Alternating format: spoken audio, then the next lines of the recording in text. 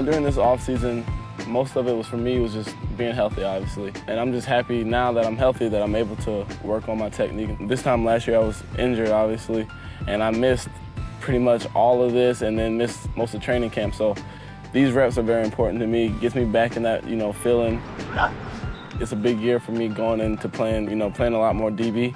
So I've been doing a lot more DB-specific things, obviously making sure I'm in shape, because if I'm doing DB and I still got to play special teams, I want to make sure I can do both at a high level.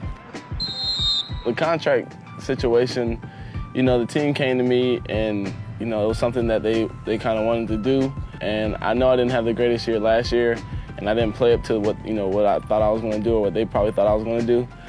So I thought it was a fair deal to go ahead and take the pay cut. It kind of works out for both of us. I'm playing it's a contract year for me, and it gives the team some more cap space.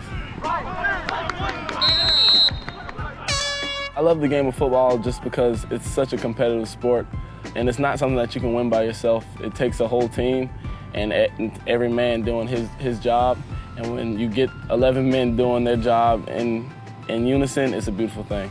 Now's the time I put in the groundwork for 2017. And for me, that means just going out here every day, grinding, and getting better, and just being prepared for what's to come.